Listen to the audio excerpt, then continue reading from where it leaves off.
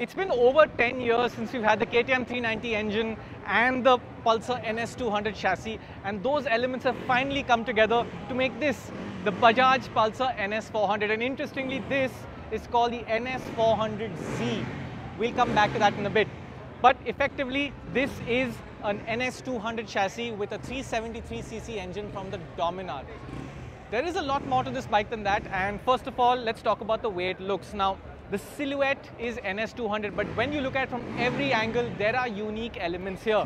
For example, the face. It has a really interesting headlamp with a lightning bolt LED DRL that goes right up the side. And believe me, when you see this on the road, you will identify that you're looking at an NS400. Further back, you've got the same fuel tank as the NS200, but the extensions here are different, and it has much bigger radiator shrouds with a little floating element. Much nicer look there. Similar story with the tail section. It is a little different. The plastic paneling along here is different. This section is different. There's a small little vent sort of theme out here. That looks nice as well. What's the same is the grab handles, the tail lamp, and this neat little number plate holder. All right, so that's the visual element. The display. The NS400 also gets a new LCD. Now, Bajaj has been updating its entire range with new displays. This, though, is a unique display to the NS400. It is an LCD, but there's some color elements here. You'll see them in the fuel gauge and in the rev counter. There's also a little separate display out here where you'll get things like your Bluetooth assists and your navigation assists, etc. Speaking of technology, this bike has ride-by-wire, which the Dominar does not get. That has enabled Bajaj to give it 4 different riding modes. Road, off-road, eco if I'm not wrong. 4 modes in total, we'll add them at the bottom. Ride-by-wire lets Bajaj tune this engine quite differently for each riding mode. It also has switchable traction control and dual-channel ABS. Now, as far as we understand, the dual-channel ABS cannot be turned off even in off-road mode. It will reduce the intervention, but you can't turn it off fully. Now, the engine, same 40 horsepower and 35 Newton meters as the Dominar 400. The mapping will be different though. Bajaj says that this engine is tuned to be more aggressive, more sporty, and it goes back to the underbelly exhaust that came out on the 390 Duke all the way back in 2013. So the Dominar has an exhaust along the side, this has an underbelly exhaust, and this is what it sounds like.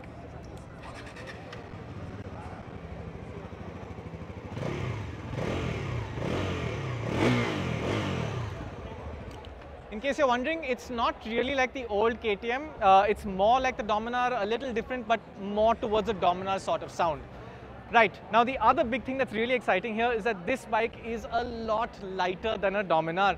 174 kgs, which makes it 19 kilos lighter, and that should turn this into a completely different sort of bike to ride. Riding position will be very similar to the NS200. It's a spacious motorcycle. Seat height is about 807 mm if I'm not wrong, so not really tall, not super short either. Most people will fit on this bike, including tall riders. And it's a nice view forward. The fuel tank looks good, slightly in forward, familiar and quite nice. Now, before we move on, I should talk about the suspension and the brakes. The components are the same as the Dominar, which means you get a nice chunky 43 mm fork. It's a fatter fork than the NS200, finished in gold here, looks very nice.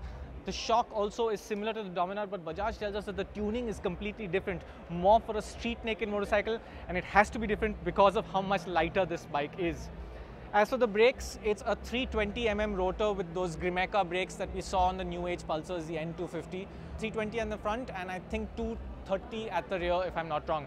Tire sizes is 110 in the front and 140 in the rear. So this is not a 150 section tire like you'll get on the KTMs. It is a radial at the back, but it's not radial in the front. Finally, the one change that's happening with the engine compared to the Dominar in terms of drivetrain is that the rear sprocket is 1 tooth larger on this bike, which will give it a little more acceleration. Bajaj claims a top speed of 154 kph, but I wouldn't be surprised if you see a higher number on the speedo. Well, that is the NS400. How much does it cost? Well, that's the sweet surprise of the day. It's 1.85 lakhs ex-showroom introductory. We don't know how long for, but that's a really good price. It's not much higher than the NS200, which is nearly 1.6 lakhs. Only 35,000 rupees more than the N250. You're getting a lot of motorcycle here. This is a really good value for money package. Finally, this is called the NS400Z. What does that mean? Do we get another variant, the NS400R, or do we get a base NS400 that's even more affordable than this? I don't really know. Let us know what you think. Before we go though, we will be riding this bike very soon. Our reviews come out on the 11th of May, and that's when we'll tell you all the details. I haven't gone into the nitty-gritty things. There are some small details in the chassis, in the swing arm. You'll get all the information there, so look out for that review.